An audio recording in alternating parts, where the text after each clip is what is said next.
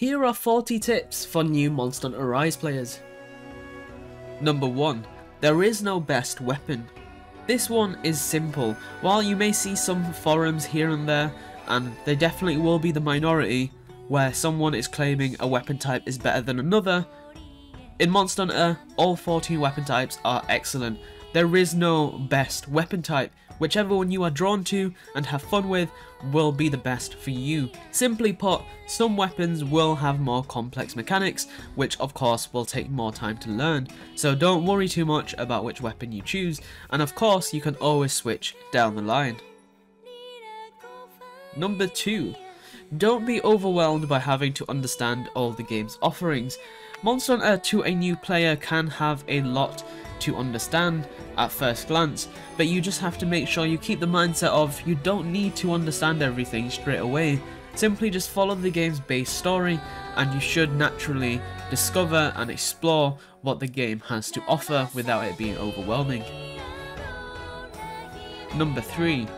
The Defender and Black Belt sets will make the base game story much easier, at least for the first half, so make sure to keep this in mind if you think the game is too easy. These sets were implemented for players to be able to breeze through the base game story to jump into the expansion sooner, and that is where the difficulty will start matching up again. Number 4.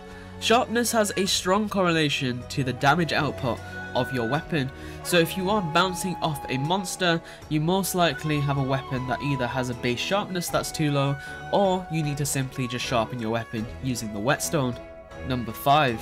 Don't be afraid to sheath, reposition and dodge more with slower weapons, and of course this still is the same thing to remember for the faster weapons in the game, but I feel like you would more naturally dodge with those. For example, the dual blades have a different type of dodge when you're in its demon mode, so naturally you will dodge more. But for weapons like the great sword and the lance, don't be afraid to sheath and reposition if needed, and of course dodging is vital with these weapons, as while they will hit harder, it will be much easier to get hit back. Number 6. Every time you inflict a status ailment like poison, sleep or paralysis, it will take longer the next time you try to inflict it. This is because the threshold increases each time you hit one of these effects, so if you put the monster to sleep, for example, it will take even longer to put it to sleep again after it's woken up. Number 7. Blunt weapons can cause knockouts on monsters if you attack the head. If a monster has a tail that can be cut off, this can be done so by inflicting cutting damage on it, and of course that is done using the weapons that are bladed. If you are farming for an armor set or a weapon, be careful as there are some monster materials that are tied to part breaks. For example, some monsters may require you to get a headpiece like a horn, which will of course require you to break their horn, which means inflicting damage on their head. Number 10. Blocking can be done with weapons that have shields or the greatsword, and this of course is tied to your stamina, so be super careful of that when deciding to block a monster's attack. And of course the stronger the monster's attack is, the more stamina it will take up, and if you don't have enough stamina, then it will knock you over. Number 11.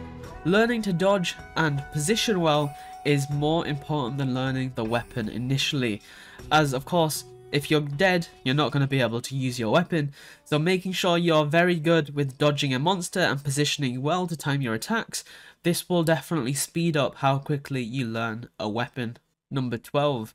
While 4 players can be involved in a hunt, solo training is probably something you would want to do from the get-go, as this will make it so you don't rely on other Monster Hunter players to get a quest completed.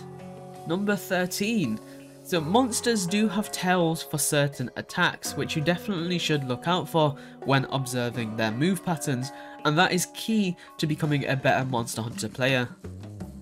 Number 14 is a bit of a simple one, and by watching this video you're kind of already doing it, but it's simply don't be afraid to ask for help. Monster Hunter players, for the most part, are very nice people, and we love to help out the newer players that are joining the franchise, especially if they are willing to learn and eager to learn more about this amazing franchise, so make sure to ask if needed. Number 15. Remember to eat before going on quests, as this can provide you with very useful buffs, ranging from stamina and health increases to being able to withstand an attack that would have killed you in one hit. Number 16. Unlock the Argosy quickly, as this will help with farming items. If you are unsure as to how to unlock the Argosy, there are many guides online to help you do so. Number 17. Train up spare buddies as you go, as this will improve how your farm works, meaning you can farm the useful materials very easily, such as mushrooms and herbs. Number 18. Set up and learn to use the radio menu, as it makes item usage much easier in battles.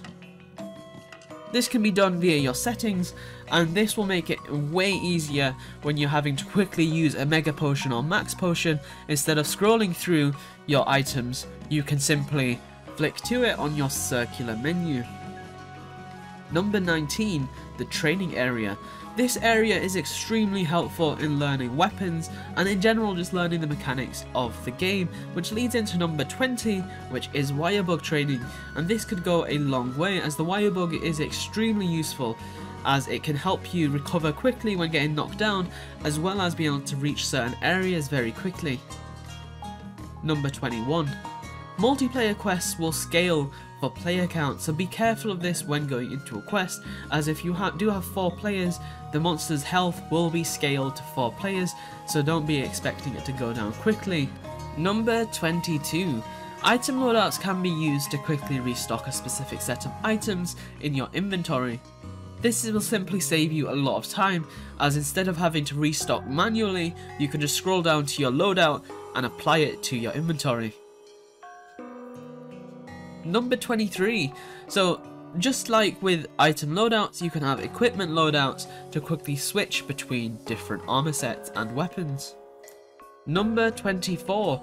Watch your health and stamina carefully during a battle. This is very easy to do in the heat of a battle. You may not be watching your stamina enough when using dual blades, for example, and not be able to dodge out of the way of a monster's attack that may or may not one-shot you.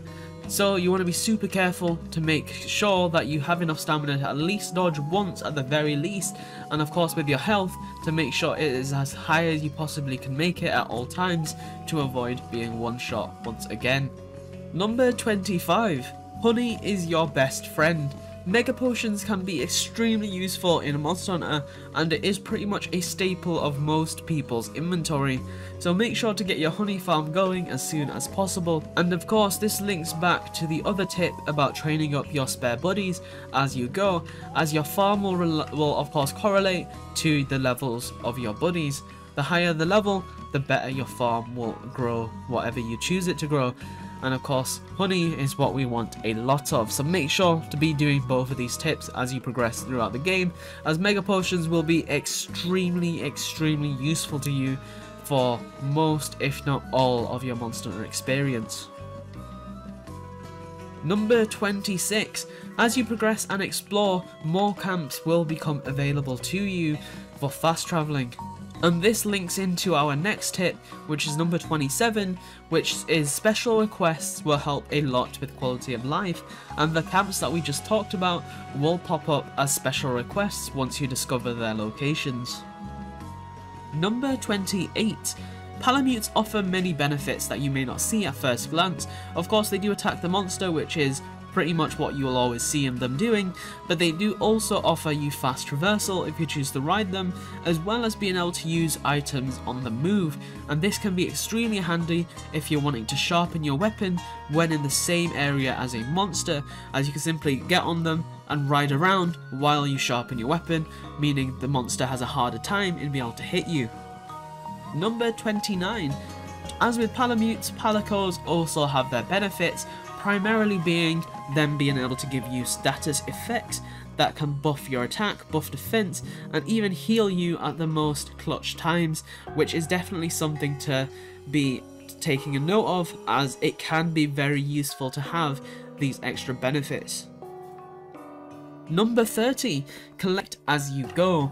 So this is pretty much if you are on a quest and you're going towards a monster, for example, say you're riding your Palamute through a certain area towards a monster, if you do see a mining node, feel free to go quickly gather those materials and then continue on your way, as you don't know when you might need those materials, and it just helps you from having to load up an expedition quest later down the line just to go farm those materials when you could have done it while hunting a monster on a different quest.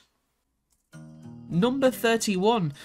This may sound like an obvious one, but some players may just see it and not think too much about it. Be sure to collect your free items from the supply chest, as this will always spawn at the beginning of a quest at your base camp.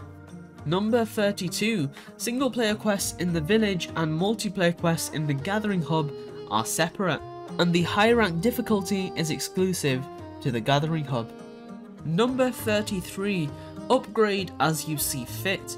For example, if you have a weapon that you can get an upgrade for, feel free to get it. And as for upgrading your armor, if you are able to do so, feel free to, or you could wait until you feel you're getting hit too hard for your liking, and then you can go see if you can upgrade anything. And just be sure, of course this is a little bonus tip, don't be hoarding all your armor spheres, as you will eventually get such a massive influx of them, you will not know what to do with them, and you would feel like you just made the game more difficult for yourself unnecessarily. Number 34. Quests have timers. So be sure to make note of this, as some quests, or I should say most quests, will have a 50-minute timer and a few will have a shorter time, so make sure you're aware of that. Number 35. Wire bugs can take you to hidden areas and resources, and in some cases they are mandatory to do so. Number 36. Pick up Spiri Birds as you go to buff your stats in a quest. These are temporary to a given quest, so be sure to learn where these can spawn in, as they can be very handy and very easy to pick up on your way to hunt a monster. Number 37. Yellow numbers when you are attacking a monster means you are hitting a weak spot. Number 38. The tent at a base camp is extremely useful in a quest. If you forget to eat, you can eat in there. If you forget to bring a certain item, you can restock in there, and you can also change your equipment in there. So it's pretty much removing the need to prepare before a hunt, assuming you don't really care too much about the timer. Number 39. Capturing is always an option for all monsters except for Elder Dragons, so make sure to be wary of this when fighting a monster. It can be very useful if you are getting certain materials, as the percentages will change for capturing a monster opposed to carving a monster. And of course, if you are fighting a monster that is quite strong and you want to get the quest over and done with as soon as virtually possible, then capturing is probably going to be your go-to method of ending said quest. Last but not least, we have a simple but extremely vital tip, and that is to learn the weaknesses of monsters, as well as what element a monster is, as of course this will determine what weapon you bring, assuming you're not using a raw damage type, and also decide what armor sets you should be wearing, as you don't want to be just putting yourself at an unnecessary disadvantage. And with that guys, that does sum up 40 tips in Monster Hunter Rise for new players. I hope this does help out all you guys who are watching the video that are jumping into the franchise for the first time or after a very long time, and remember to just have fun while you play, as that is the most important thing. You don't want to read the way someone else plays and then try play like them and not enjoy the game, and this is extremely vital to remember when choosing your weapon type, as I said at the start of this video, there is no best weapon type, which is a general area that many people fall off the game for, so make sure you do remember that.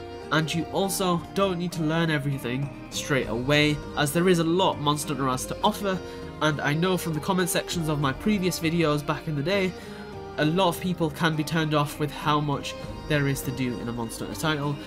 As always, a like would be extremely appreciated if you did enjoy. It does help out the channel a ton, and don't forget to hit that subscribe button for a lot more Monster Hunter content. Be sure to join our Discord, link is at the top of the description. There are a lot of awesome other hunters in there, and if you are looking for someone to play with, we would love to have you and get you set up in a squad. Thank you all so much for watching, and I will see you all in the next one. Bye.